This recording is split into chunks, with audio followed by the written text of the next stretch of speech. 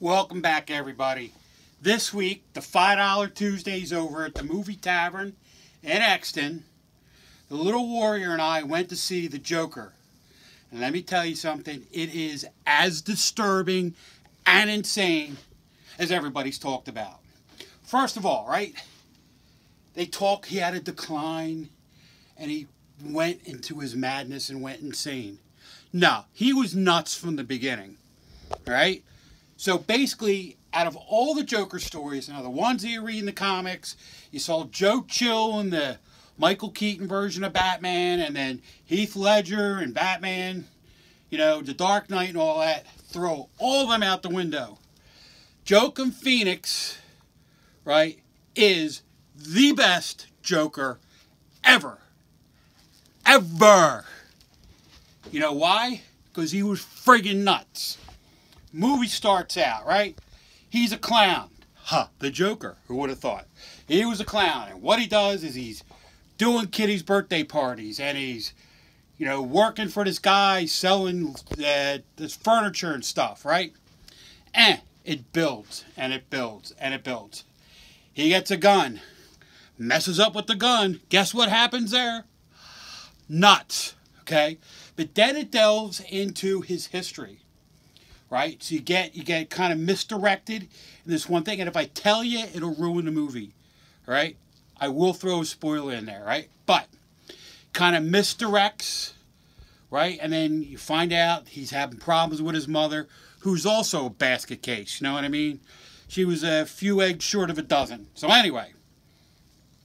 So he finds out her story that she told him of where he came from was a lie. Right? Then she has a stroke and, you know, bad stuff happens from then. Then he's obsessed with this guy. What? Back up. Back up? Am I good now? Yeah. You think it's a joke? Think I'm a clown? That's what he did in the movie, but I won't tell you the end of it. So, at one part, he's falling in love with this guy who's like a Robert De Niro, but it's a Johnny Carson type of comedian. The movie was like in the 80s. It's sort of like between 78 and 82. Because you could tell by the cars and stuff. And it looked like Philly, I swear to God. A lot of the scenes in town look like Philly. The old Philadelphia blue police cars. But anyway, that's beside the point, right? So you're watching this movie and there are so many what the moments. You're like, did that just happen? Right? And I am so upset that I brought my 15-year-old son because now he's not going to be able to sleep at night. Damn okay? Straight. So, you get to, you know, this Johnny Carson, Robert De Niro guy, right? Has him on a show. He comes dressed up in his clown costume, right? And then it just goes off the rails.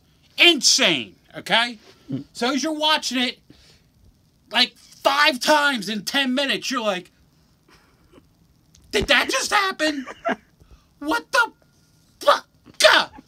Right? So, then it gets to the end, right? And the pearls drop. If you guys have ever watched Batman, you know what I'm talking about when the pearls drop.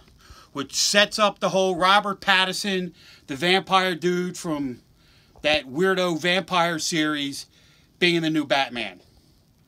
Okay? It's disturbing. It's insane. It's going to win the Oscar. It was great. But I'm actually kind of worried, and I'm going to have a hard time sleeping. So I got to take Og to bed with me tonight. Right? So I feel kind of comfortable. But there is a moral to the whole story. Yeah, the moral to the story would be, even if you're a little special, still change the world.